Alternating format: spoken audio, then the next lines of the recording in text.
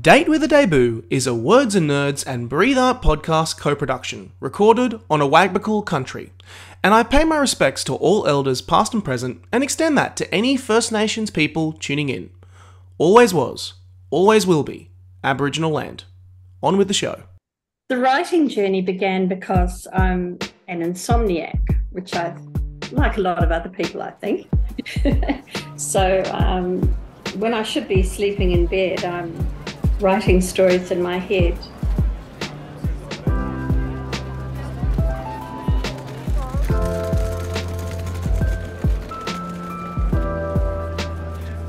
Hello, I am Nick Wasiliev, former host of Tell Me What to Read, author of When Men Cry, and I'm continuing this series with Words and Nerds shining a light on debut novelists and their journey to publication. If you're looking for a new book to devour, a new author to discover, this is the place to be. You're looking for writing inspiration, this is the place to be. This is Date with a Debut, because nothing hits you like a first impression. And for our next episode in this series, we're actually going to be doing something a little bit different.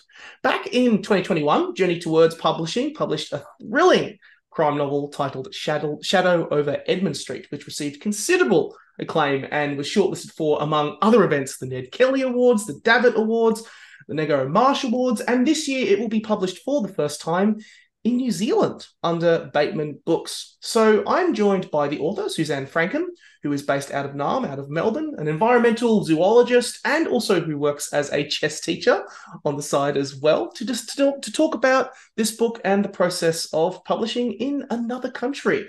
Suzanne, welcome. Well, thank you very much, Nick. Lovely to be here. Thank you so much. You're very welcome. And I will say that, like, reading that bio, I'm just like, oh, this is an interesting character. So tell us a little bit about yourself and how you came to start your writing journey.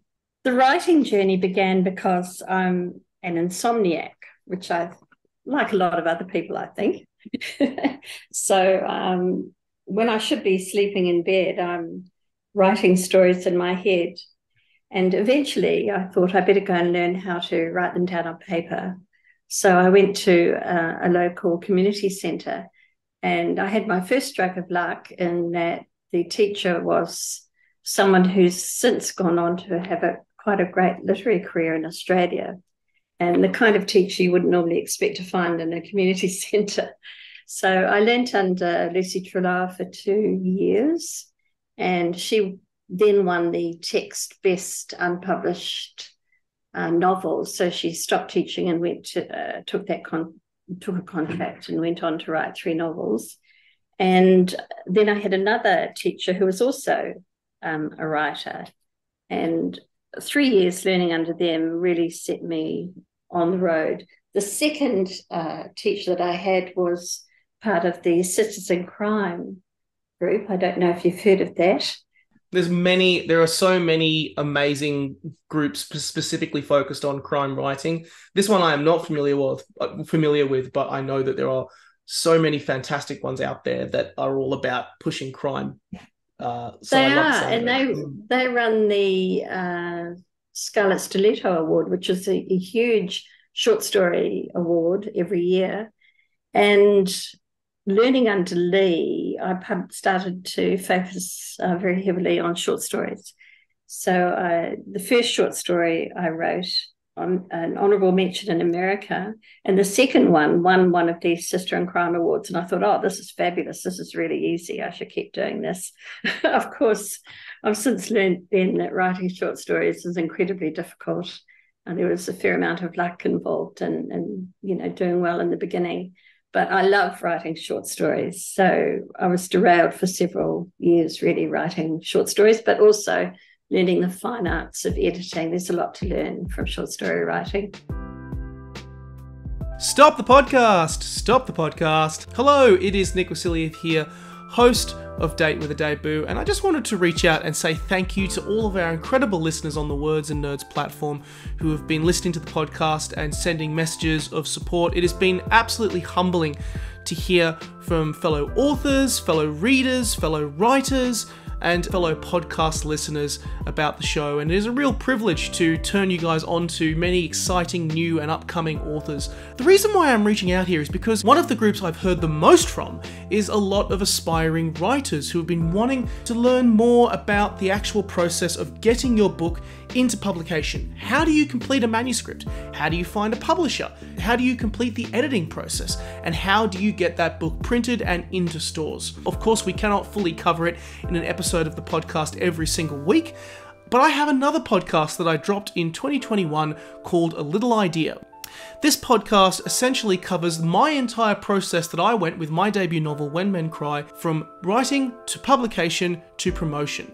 Over the course of this 5-part mini-series, I sit down with some of the biggest names in the Australian publishing scene to cover this entire process front to back. And the best part, this entire series is completely free and available to listen wherever you get any of your podcasts. Please enjoy this brief snippet from episode 3 of A Little Idea, where I chat with my editor Sylvia Ballog around misconceptions that people have around editors and the value that they can bring to your manuscript. To me, every world is exciting. It's just really, and I'm not a writer, so to see people come up with these creative worlds, it just always blows me away. So I get very, very enthused about it. How do you kind of work your way through those kind of misconceptions that people might have towards editors in your own Okay, sure. I think... I'm worried that's like a really loaded question. No, not at all, not at all. I think probably some of the... some people may think that they don't need an editor at all. Some people think that an editor is actually like a proofreader, which they are in some ways, but proofreading is another sort of profession itself. Where that they just expect the editor to maybe correct spelling and things like that. But what an editor really does is that, like you said, they're there to, and like I mentioned, they're there to hone that manuscript, to get the absolute best out of the author in that work. To hear more, head to the links in the description or head to my website, nickwasiliev.com, and check out my podcast, A Little Idea, and start your own writing journey. All right, back to Date with a Debut. What is Shadow Over Edmund Street about? It was always the story of Edwina, and Edwina gets killed on page 1. It's not a spoiler to say that. So the book then is really the unraveling of her life. And I struggled a lot initially with the structure of the book, because I didn't want it to be just a straight police procedural. I wanted it to be her story. And for that, you need to be able to step outside of the confines of the police. So in the end, it's told from 3 points of view. That's the policeman, Alex, from Rose, one of Edwina's friends, and from, because they're a little bit clumsy, they tip off the killer. You also see it from the point of view of the killer. So I stole really that idea from Kate Atkinson. Is that the right way to say it?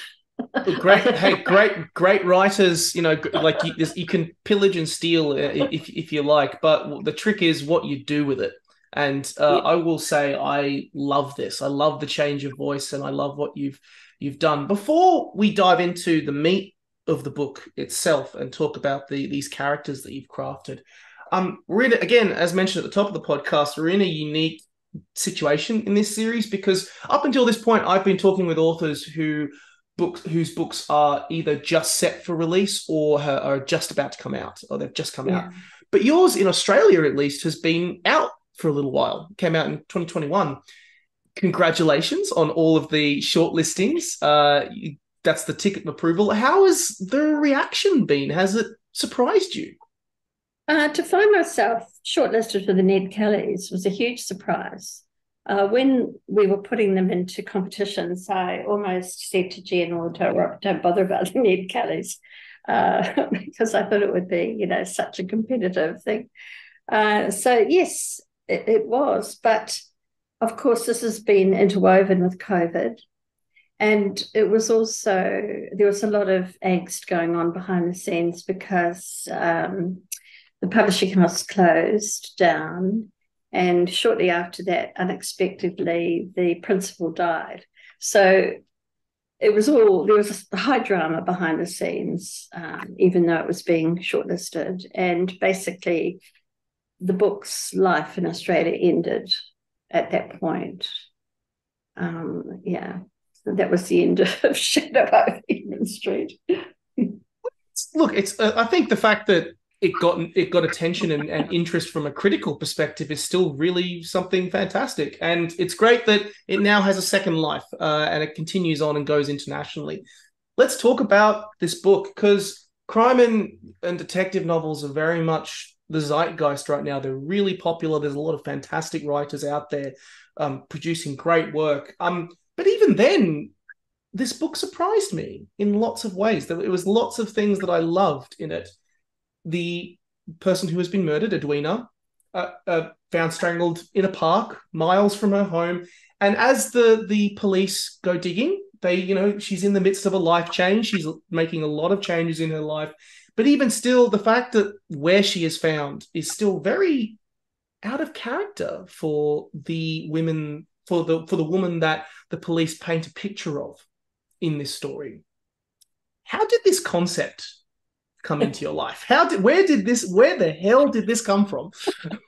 Well, I told you I don't sleep a lot, Nick, so there's a lot of time picking up stories. Look, I grew up in one of these suburbs, and I've lived in 3 or 4 countries, and there's always one of these suburbs, inner city suburb, gone derelict over 100 years, and then there's been this great revival. So Edwina, her family lived in Ponsonby for over 3 generations. She lived a very restricted life. I knew lots of people like this. And then obviously, as the suburb was revitalised and changed, new people came in, and it was just an absolute, just a shock, I suppose. So how was she found in a part of the city that she normally wouldn't be there? Well, you'll have to read the book to find out. But it's all about the deep, dark secrets that people are trying to protect. Deep, dark secrets from a long time ago. Yeah. Yes, we don't want people. We are trying to keep it spoiler free, but it is. I just love this concept, and particularly as well. Often it is the case with crime novels is that there's a lot of tropes and stereotypes, and particularly around the whole idea of the lone detective. It is often something that has been done to death in a lot of crime novels. I found it so refreshing that you've got one of these viewpoints, Alex Cameron, the detective. So they're surrounded by a real well-oiled machine of detectives who are clearly very diligent at their work. Which makes the discoveries that they find about Edwina even more surprising. In that it just feels so out of character for her to be where she is. Talk me through how you put together this well-oiled team, first and foremost, of detectives that Alex is surrounded by. Gosh, these are tricky questions, Nick. I have to say that in this book, the surrounding characters came first. I loved Edwina. I loved Mr. Chan. The surrounding characters came first. And I really didn't want this to... look, I'm a bit over these angst-ridden detectives. I just wanted something a little bit different. I think as much as I love crime novels, there's a whole pathway that's just been trod so much lately. So, and I can't, whatever I write, there's always a little bit of humour in it. I can't help that. I don't know. I'm not answering your question, am I? Because I like it. I like the place. I like the space that you've come from, because that is one thing about a lot of crime novels these days, that there is a lot of angst in them. And again, you touch on it as well. There is a lot of humor in this story, and also that you want detectives to be good at their job and what they do. And and Alex is really a very diligent worker, and I found it it added into the story and the intrigue a lot more, because I clearly saw that Alex was really good at what they do, which made the discoveries we find even more surprising. It just enhanced the story so much more as it was unfurled to me as I kept turning the page. It was something I just really loved. Well, it's all about insights, not heavy on procedure. That's the difference that I tried to create. I'm not really keen on the kind of, in fact, I'm disappointed in a lot of the stuff that's coming out of Britain at the moment, where it's just overwhelmed with procedure. And for me, it's always been about the story. And so this book is light on the police, but it's hopefully heavy on insights. Alex is a bit of an instinctive person, perhaps. In this book, you have two investigations going. You have the police investigation, and then you have the investigation by Edwina's friends. Yes.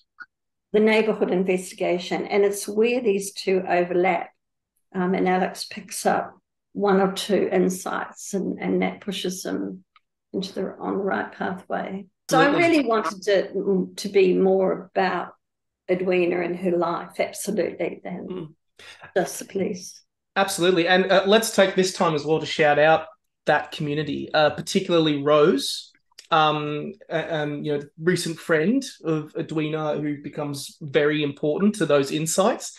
And you touched on him earlier, but I just want to say I just love Mr. Chan. I could tell you enjoyed writing that character. Just such a great voice who strengthens every scene he's in. I love these side characters, and I find it interesting that you mentioned this is where the story started for you.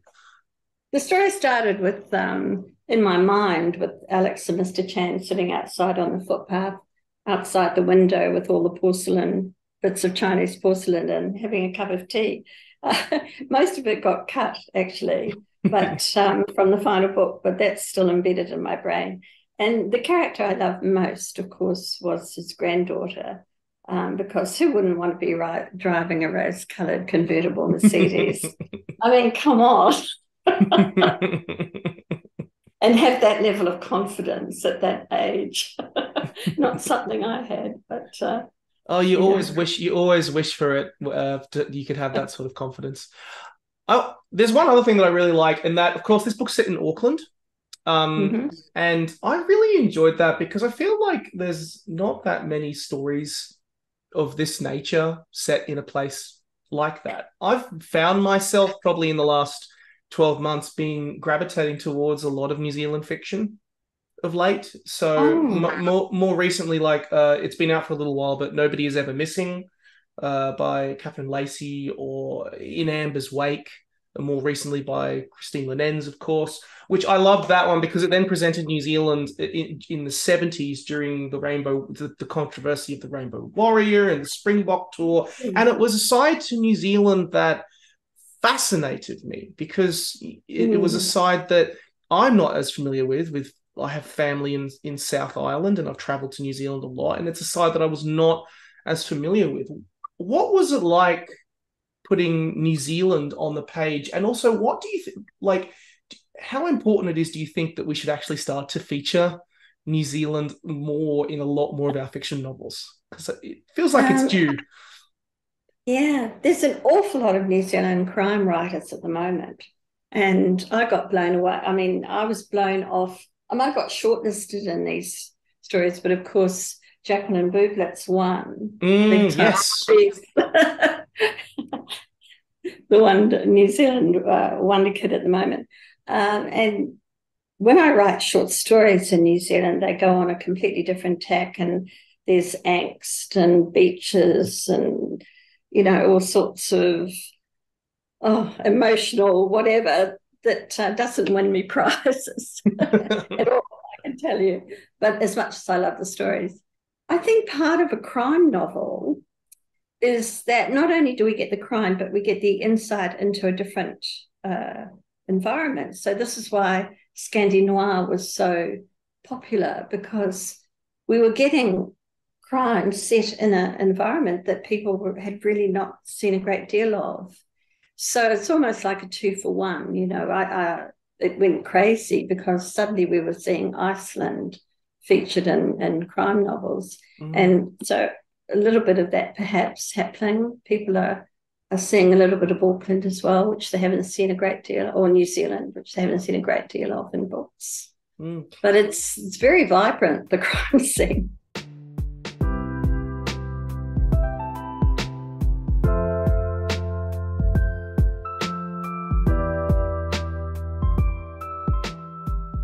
I could honestly keep talking about the book, but I also want to ask you a little bit about your journey to publication, because it looks like a very interesting road, well traveled. What was that like? It was horrendous, as I think it is. If I was saying to someone, you want to write a book, then don't start at my age and don't imagine that if you write a good book, you'll have a chance of having it published. That's not the way it works. I think if you really want to have a book published, go to university, do a creative writing course, or go to TAFE to creative writing, because your lecturers then will have a pathway for you. But just sending something in off the slush pile is very, very difficult. So my road to publication was, long and tortuous, like most other people's. And really, all I can say to somebody is just keep sending stuff away, because every now and again you might just get lucky. And that's pretty much what happened with me. I think I built up a resume with short stories, got a fair few wins. So that meant that when I sent a book in, I had, something behind me that was to show that I was a reasonable writer. So people would perhaps read the synopsis and give it a go. But really, in the end, it was a very small indie Melbourne publishing house that picked up the book. Yeah. And I honestly think that's like, I was chatting with Meg Vertigan, who also went with a smaller publishing house up here in Newcastle. And I think that there actually are a lot of positives that can come from going with a small publishing house. I know that you went through quite a lot of challenges during the time of COVID as well, that kind of, I think, affected can affect the actual, did have an effect on the actual experience. But now with this one, you're going through Bateman to get it out into New Zealand. What was the journey of then also adapting it for an international, to kind of move international, quote unquote, because it's also for home. What was that experience like? The experience with Bateman was really quite extraordinary. I was talking to somebody in a bookshop, telling them how, the book had kind of fallen over. And she said, I'll go and speak to Lise at Bateman. So I spoke to Lise at Bateman, and they basically just read the book, took it, and that's that. It's been wonderful. So, I was going to say that the book has also was sold to Elviscroft, which do audio and large print worldwide. And it wasn't altered at all either. So the only problem for the New Zealand audience, and I can blame this squarely on my husband, was that I had duvet in the book, and then he said, no, it's doona. And of course, every New Zealander that's read it has gone, oh, doona, what's a doona? You know what a doona is. Absolutely, yes. It's I know. You asked what a doona is. We know what a doona is in Australia, but like that's so funny.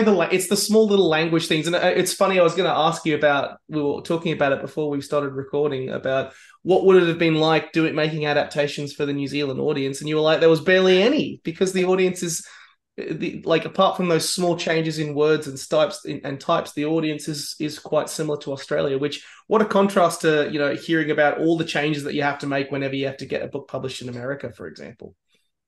Well, New Zealand, there are differences, like a cell phone. Do we call them cell phones? What do we call them? Mobiles. And in New Zealand, they're cells. Now, zucchini and courgette, the problem is I've lived in America, Australia, New Zealand, and the Philippines, and I forget where the words belong. Do you know whether it's courgette or a zucchini? I don't. I call them Well, they're both the same thing, but so I haven't met that yet. But the next book, Thieves Bay, will be published in New Zealand, and I expect they'll have a bit to say about the language then. Oh, you've led me on to you've beat me to my next question, because I was going to ask what's next for you. You have another book in the works. Almost done. It's with my own editors at the moment. Yeah. So I actually started writing, my first articles were published in a yachting magazine, and I know very little about yachting, but I have ended up sailing in different parts of the world because, you get dragged around sometimes. So the Thieves Bay starts off, I don't know if you know this, but every year about 400 or 500 yachts stream into New Zealand from the Pacific. They come out of the Pacific into New Zealand to get away from the hurricane season. And they arrive around about November. So, yeah, a little bit to do with overseas yachting. Oh, exciting. That'd be exciting to check out something that I'm, again, not as familiar with, something new to check, and I'll be keeping a watch on that next book. Yeah, it's been quite a performance, but anyway, we're almost there.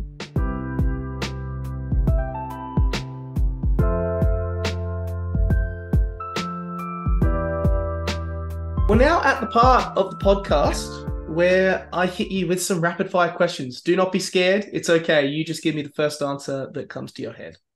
Really? Okay. What's your favorite book that you've read in the last 12 months? Oh, really? How could you do this to me?